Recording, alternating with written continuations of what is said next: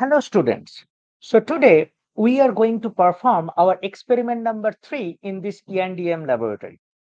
So in experiment number 1 and 2, you are now already familiar with Wheatstone bridge and Kelvin's double bridge. So both the bridges are used to measure resistances. And you know that both the bridges are an example of DC bridge. But how we can understand or how we can differentiate whether a bridge is AC or DC? The easy way to recognize a bridge is AC or DC is to identify their source, I mean voltage source. If the voltage source is AC voltage source, then we can say this bridge is AC bridge. But as you know that in Wheatstone bridge and in Kelvin's double bridge, in both the bridges, we are using a DC source. So that's why those are the examples of DC bridges. Now today, I am going to explain one such AC bridge, which is called Maxwell bridge, and that is used to measure self-inductance of a coil. Okay, so without further ado, just let me share my screen and then I will explain how this Maxwell bridge actually works. Yeah, so hope my screen is visible to you. So here is the definition of Maxwell's bridge. A bridge that is used to measure self-inductance is called Maxwell bridge, and it is some kind of advanced form of Wheatstone bridge. There are mainly two types of Maxwell's bridge. One is called Maxwell's inductance bridge. Another configuration is called Maxwell's inductance capacitance bridge.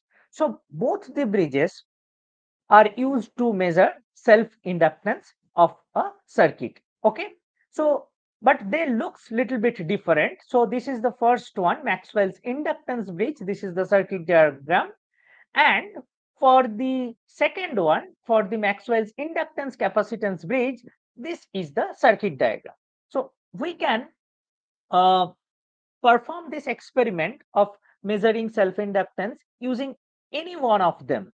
So for simplicity, okay, I am taking the first one only. Okay, so today we are going to analyze this circuit, and for that I am opening the VLabs platform. The link of this VLabs platform will be given in the description here. Okay, so you have to click on the simulator tab and then click here to perform the experiment. So this is your kit diagram. Okay, so it is showing a Maxwell inductance bridge, correct? Now here you have to just perform these steps as the previous labs. Okay, and you will get the result state. Okay, so first point is you have to set the voltage at 3 volt, as it is written here, apply supply voltage 3 volt. So here it is 1 volt, so you can increase it to 3, correct?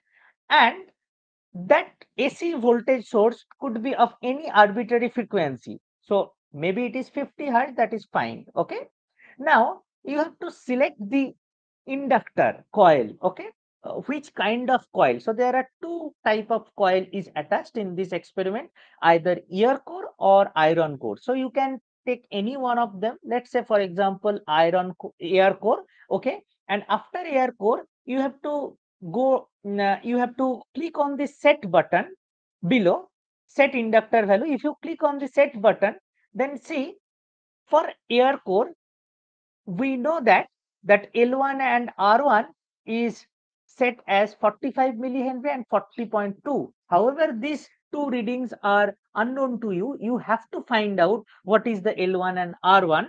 But in software or in this platform, it is given that since you have selected air core, that means you are going to perform experiment to find out 45 millihenry and 40.2 ohm, correct? So now go to the step number 3. Now the thing is very easy. You can see everything is variable here. R3 resistance, it is a variable resistance.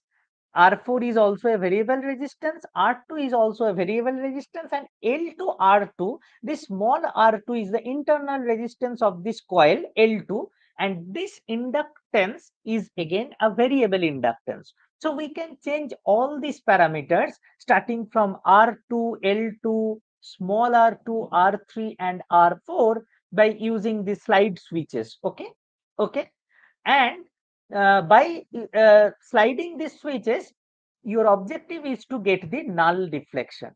And once you got the null deflection, then click on this measure inductor value and then click on this simulate. It will calculate what is the inductor value, which is expected to be 45 Henry, and what will be the resistance value, which is again expected to be near about 40 ohm, correct? And quality factor will also be calculated. Fine. So that is the aim of the objective of this experiment. Now, after setting this 3 and 50 and all those stuff, you have to just switch on the circuit. Okay. So now it is turned on, and you can see initially it deflects to 1427 millivolt.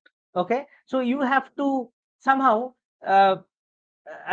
change this value. Suppose, for example, if I change this value, see, it is drastically changing, like from 1427. If I increase the value to R2 a bit, then uh, it becomes now 68.870, and so on. You have to find out the null position. Okay, null position. So for uh, without wasting time, I have taken two such readings. Okay, but from experiment, suppose for this is already done for air core. Okay, for air core, as you can see, this is for air core, and this is a experimental value. Like for this R3, R2, L2, and R2, R4 value, okay, we are getting almost a null position. Okay, that is 0.000, then 99837. I think that okay, it is quite enough for close to null position. So that's why I come to this measured. This measure indicator value and click on simulator. Then I am getting inductor value is 43.9, which is very close to 45. Of course, there is some error. Why? Because if you want to get no error, so that means you have to nullify these errors also. 0 point all zeros followed by almost all zeros. So of course, you are welcome to find out the exact null position. Okay, which is more accurate than this, no problem. Okay, just go for it. But this is, for example, a set of value. So I am getting 43.9, almost equal to 44 millihenry. The actual is 45. Okay, there are some error. Similarly, resistance value is 40.2, I guess, but I am getting here 40.9. So for this particular set of values, we are getting a null position. So similarly, you have to take at least 3 readings, and in the observation table, you have to write down what is your voltage, that means 3 volt, what is your frequency, that is frequency 50 hertz, then what is your value of iron core, you have taken iron core, or what is your true value, and then just in each and every column you have to mention R2, L2, small r2, R3, R4 value, correct? So in this way you can calculate, and of course you can also mention this in table. Measured inductor value, measured resistance value, and calculate the error in case of inductance only. Okay, that is the way to write your lab report. Okay, so that's all for today. Thank you.